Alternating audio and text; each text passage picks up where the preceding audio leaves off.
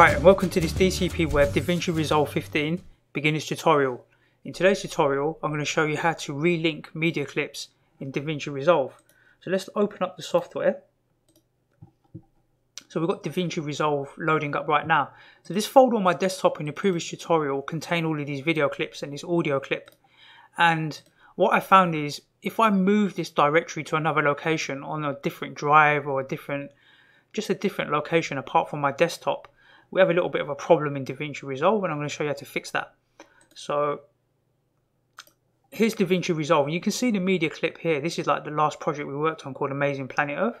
So when I load that project up, just double click on it and load it up, you see Amazing Planet Earth media offline.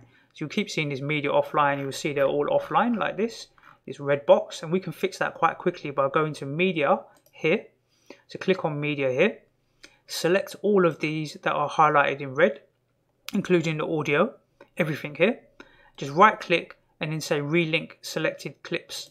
And then all we're going to do is go to our computer and find that same folder that's on the desktop or wherever it's located in your machine. So we'll go to C drive, we'll go to users, and we'll go to DCP, go to the desktop, and then here's the folder that contains all of that content. We'll click OK. And then all of the clips will be relinked. Then we can just go to File, Save Project, and then whenever we open it, so we go back to our timeline, we'll see that all of the media is there now.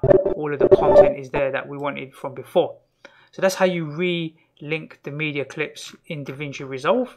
So I hope you find that tutorial useful. Let's just save this and close this. So that's how you're going to go about relinking your media clips to your projects in DaVinci Resolve in case you move this folder from your desktop or wherever it was located previously. Okay, I hope you find that tutorial useful. I'm going to be doing some more DaVinci Resolve 15 tutorials shortly. I've learned some new things. I made a few mistakes in the big tutorial that I did. Not necessarily mistakes, but there's better ways to do things.